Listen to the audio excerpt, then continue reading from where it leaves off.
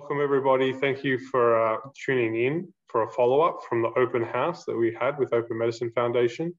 Here I've got Dr. Ron Tompkins. He's willing to do or answer a few of the questions that we received after his talk from the open house. Welcome, Ron. Well, thank you, Chris. I'm happy to be here. That's great. I think people were very interested in a number of things that you're doing and especially a lot of your history. I think in particular, there was a lot of interest in regards to your work with injury, in specifically the Glue Grant project. And I thought maybe we could start there and just ask you if you could give a little bit of more background in regards to what the Glue Grant project was and how it relates to the field of ME/CFS, or how it might relate to the field of ME/CFS. I'm happy to respond to that. Over the last, beginning about 20 years ago, for 15 years, there was a large-scale collaborative project funded through the National Institutes of Health, General Medical Sciences. The basic question is, how does the human body respond to injuries that are serious enough that in 20 to 25% of cases, people die. So it's very serious injuries, such as terrible auto accidents or being hit as a pedestrian by a moving vehicle or bus. And so you can imagine that is a very serious stress.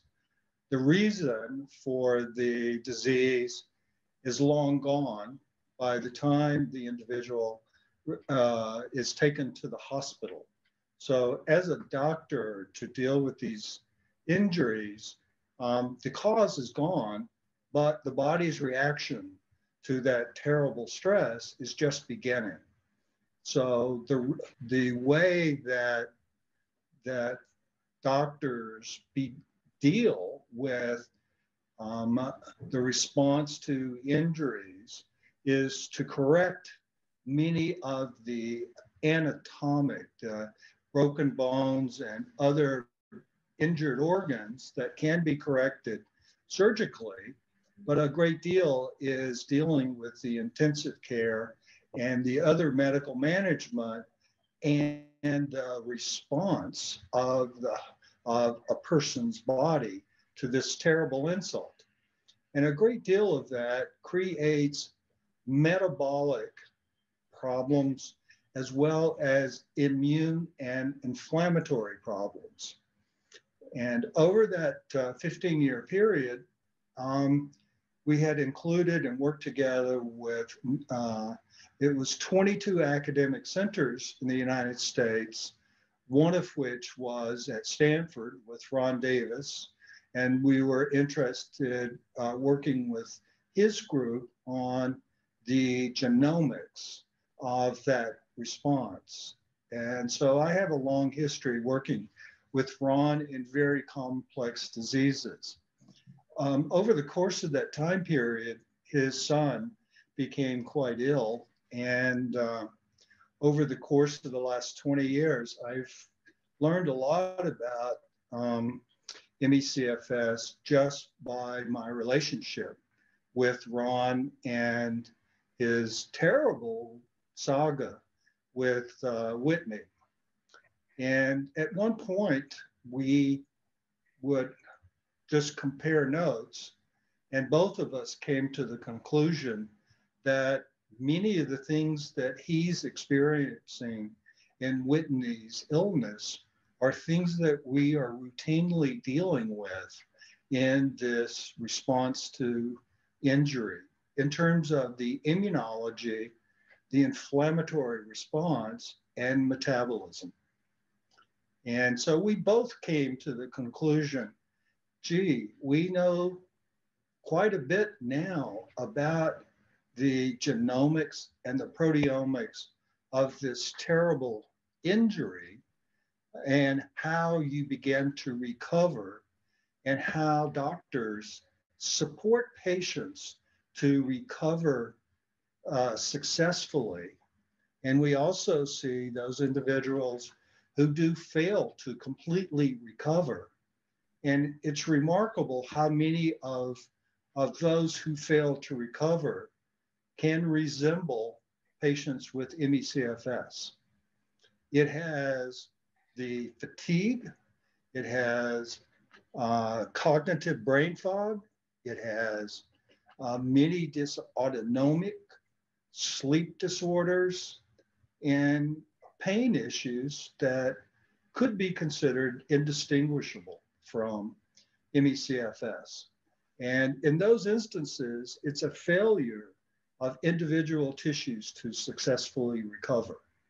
And so one possibility is that, many instances, ME/CFS follows a terrible infectious issue or other types of stress. But in many ways, the failure to completely recover to normal from these terrible stresses might be rather similar to what it is in injury.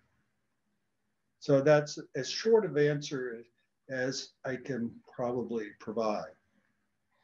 I mean, that I think is fascinating, especially because, there are a number of different,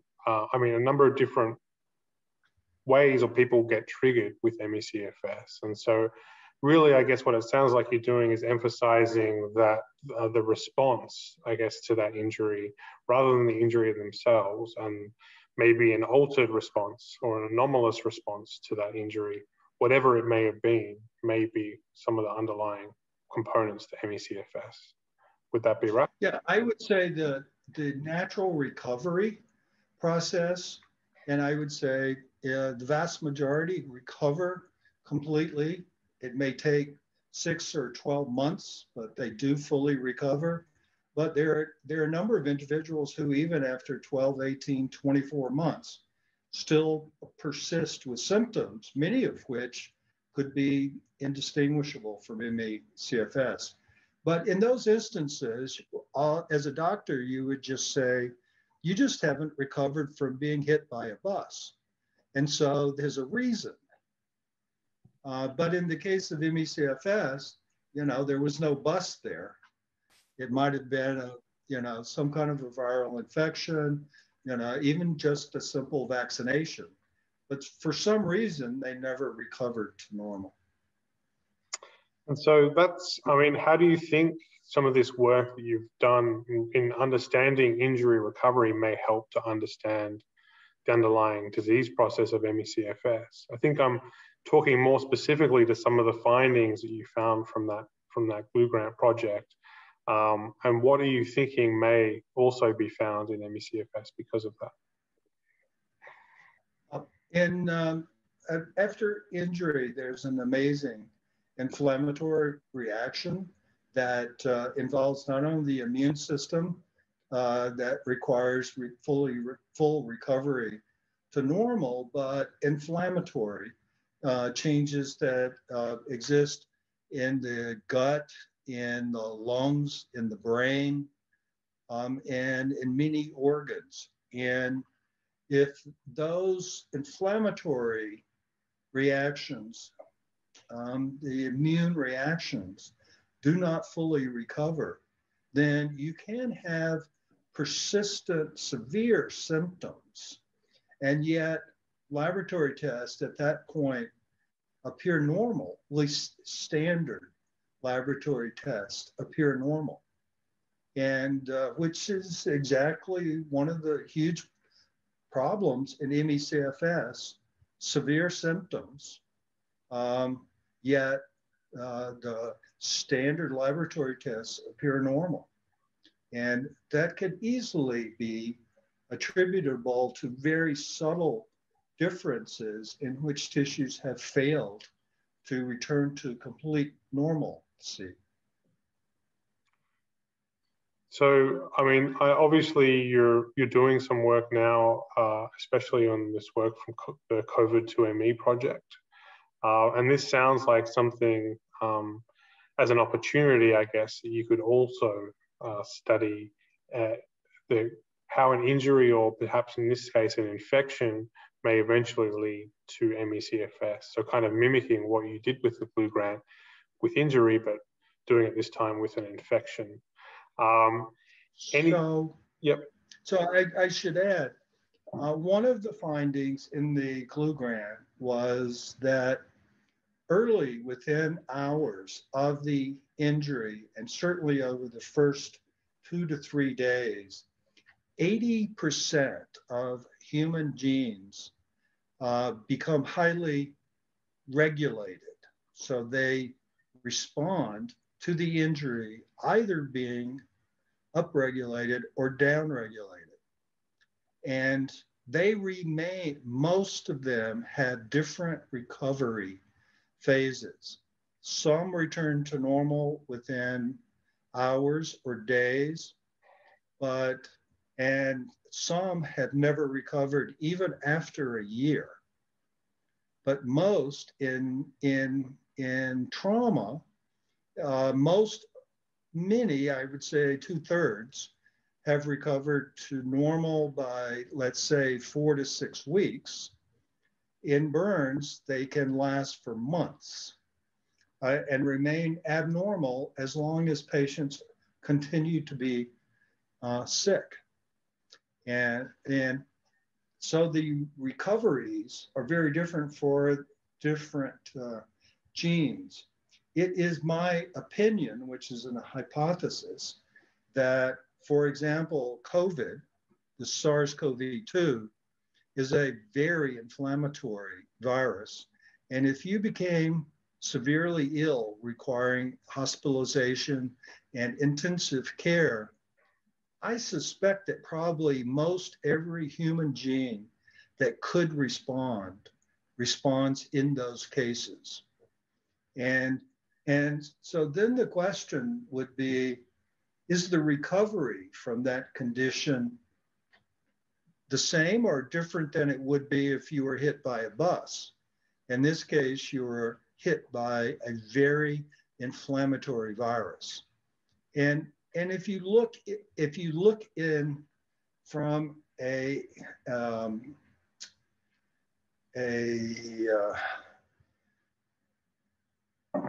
over geological time, there is no evolutionary pressure to indicate that there would be any differences.